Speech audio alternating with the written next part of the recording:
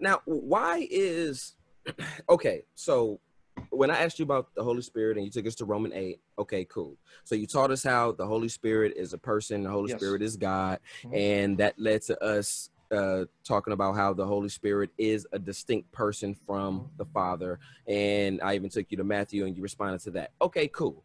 Now, but what if someone's listening to this and they're like, okay, well, why does this matter? Like, why does it matter if they subscribe to the teaching that there is one God who operates in three distinct, co-equal, co-eternal persons, Father, Son, and Holy Spirit, versus there is one God who operates in three modes as Father, and another mode is the Son, and another mode is the Holy Spirit? Why is that important? Because Jesus says that unless you believe he is who he is, you'll die in your sins, John 8:24. Paul warns in 2 Corinthians 11, verses 2-4, that there are people who will be preaching another Jesus from the one they preach, and present a different spirit from the one believers have received, and a different gospel. And those are attempts by Satan to seduce you of your spiritual purity and mislead you and damn you. So why does it matter? Because you have to know God as he is and know the true God in order to be saved. That's the statements of Jesus and his apostles. It's Jesus who said in John 8:24, unless you believe I am, you shall die in your sins. Believe I am what? What am I? And it's Paul who said, don't put up with just any Jesus, because in 2 Corinthians 11, verses 2-4, he says, if someone comes and preaches another Jesus from the one we preached, or presents a different spirit from the one you received, or preaches a different gospel, you put up with it easily. And he says, don't, because that's Satan's attempt of seducing you from your spiritual purity and devotion to Christ. So it is vitally important to know the God that you worship, unless you're worshiping a false God that you think is a true God. And I can give you an analogy. I don't know if, can I mention your wife and her name, or? Go ahead. Okay. What's her name? Rhea. Okay. So Rhea is 6'2". She's blonde and she's got a six-pack and she competes for Miss Olympia. That's your wife. Okay. What would you say to me? I would say that's not her. Why not, man? I'm using the same name. I see what you're doing. Yeah, you get my point? You're describing a different person. You're describing. But wait, I used the name Rhea though. What's wrong with you, man? Yeah, you use the name Rhea, but you're describing a different person. That is not the woman who I was at the altar with. Would you be upset if I insist that's who Rhea is? I would insist that you are grossly sure she wouldn't appreciate it either. Oh, but when that comes to just human relationships, we're insistent and adamant. You know who my wife is or my spouse is, and make sure you know and don't misrepresent or mischaracterize or describe them incorrectly. But when it comes to God, that's okay. Got you. Now, for those who might be listening and they might go, well, I've been taught oneness theology. I'm not necessarily married to it, but that's what I've been taught. And I'm listening to this episode with Veda and Sam, and they're talking all these scriptures, and it sounds really deep. You know, I feel like I'm saved. I think I'm saved, but it's not like I'm married to this, but this is what I've been taught. Or is that person not saved? Like, what's the difference between a person who is still learning versus a person who has heard and is actively rejecting? Well, you answered it. Because if someone's telling me, well, I'm hearing the Trinity and I see it's airtight and it's exegetically irrefutable, and I can see why modalism is a problem, but still insists to reject it, that person is no longer ignorant. He's rejecting something he knows because he wants to cling to a tradition, because he was raised in that tradition and it may cost him too much, in other words, to go the other way. But then if we use that, if we follow that argument, why waste your time reaching Muslims and Jehovah's Witnesses? Because there are Muslims who are content with their Islam. There are Jehovah's Witnesses who are content with their Jehovah's Witnesses, and Mormons. So why bother them? Let them be content in their religion. Why even preach the gospel to show them that they're in error and here's the true God if you're going to argue that way? Right? How many Jehovah's Witnesses are content with being Jehovah's Witnesses? Many. How many Mormons are content with being Mormons? Many. I feel good. I got that burning sensation in my bosom as a test that Mormonism is true. I'm happy with the God I serve. So would you allow that for them and allow them to use that excuse, or you insist? It doesn't matter what your feelings are. It doesn't matter what you think. Truth is truth, irrelevant, irrespective of whether you acknowledge it to be true or not. Right.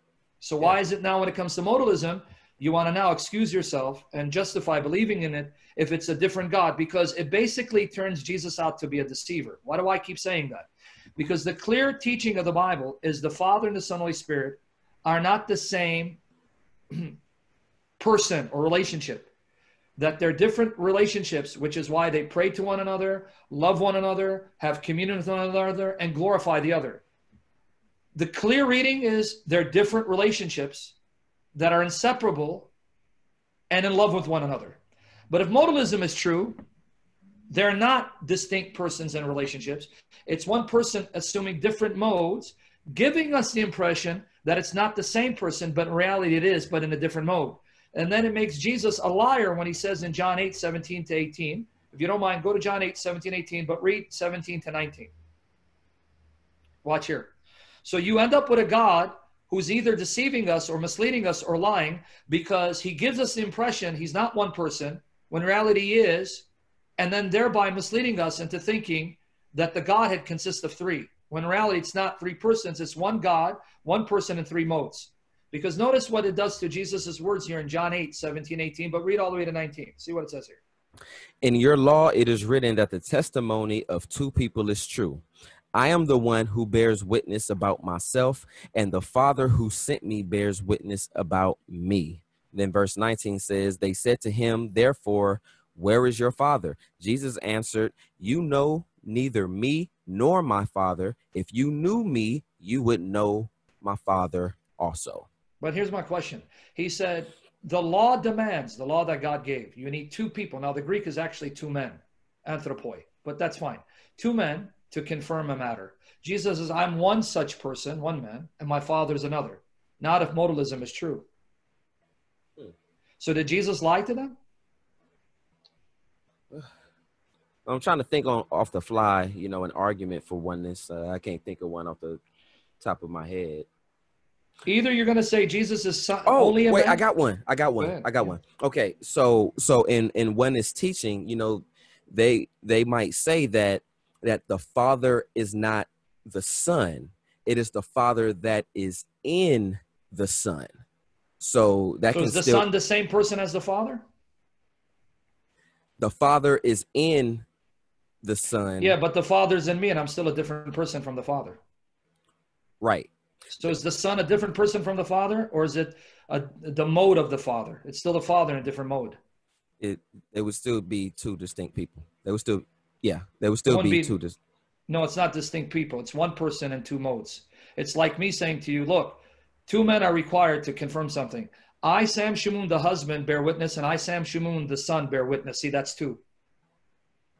Right. No, but what I was saying is, if Jesus is born in Bethlehem, he is a distinct person, but the God the Father is in him. They are two distinct people. But I'm saying that still. But I'm saying that still doesn't work. No, let's go there. No. Even modalism. So modalism saying Jesus is just a man, a human person, distinct from God the Father. Right. That's what I'm saying. It still doesn't work. So, but what I'm saying, let's go with it though. I want to go to that argument. So what you're telling me is it's not a mode of the Father. It is a human person that the Father indwells. Yes. Okay. So then in what way is Jesus the mode of the Father then? In what way is Jesus? Because you just told me he's a human person that the Father indwells. Right. But he's not a mode of the Father then, any more than I'm the mode of the Father because the Father indwells me. So is he a mode of the Father, or is he a human person that the Father indwells? Well, that's why the arguments don't work. Thank you. Amen. So, but if we take the assumption that these are two modes, the Son is the human mode of the Father, then Jesus lied. It's still one person, not two persons testifying. Well, good. That's where I go. That's why I'm a Trinitarian. So I don't got a response for that. I don't know. No, that's what I'm saying. That's actually, I brought that up because people may not be aware. I had two debates with a oneness minister, Stephen Ritchie, who's since deceased. Those two debates can be found on Acts 17 Apologetics, David Wood's channel. It was, does the Old Testament teach a Trinity? Does the New Testament teach Trinity? He tried to use those objections against me, and I'll let you decide how well he did. And by way of testimony, glory to God, one oneness contacted me, said after the debates, by the grace of God's Spirit, he's no longer a oneness, he's a Trinitarian. Oh, to God be the glory. To God be the glory. Now, Hallelujah. Now, why is